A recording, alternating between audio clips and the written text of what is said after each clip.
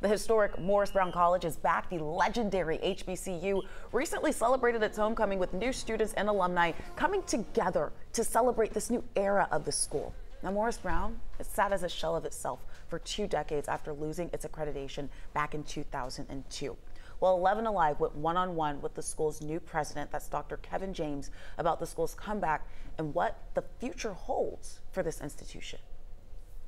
You came in 2020, 2 years later. Yes. You all received accreditation. Yes. How'd you do it? Well, the first thing that I had to do was I had to get people to believe. It's been 20 years. No school's ever done that.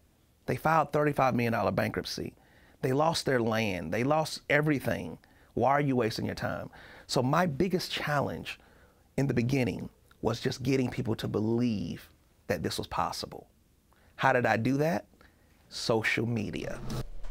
And you can hear so much more from Dr. James and a Morris Brown student who says this school is continuing a family legacy. You can find their story right now on 11alive.com. And I gotta say, a big shout out to Mike Nichols. This was his vision. He's a photojournalist here. He really crafted and helped to edit that story and make it what it is. He's also at HBCU alum. Yeah, and I saw the Morris Brown share your story on their platforms as well. There's a lot of pride in that institution. Growing up here in Atlanta, a lot of people were really proud to say they went to Morris Brown, and hopefully they'll continue to be able to do that as well. And I will say, I did go and rent Drumline to watch it again 20 years later. Yeah. It came out in 2002. I think that's the last time I saw it. And Morris Brown, of course, was featured in Drumline.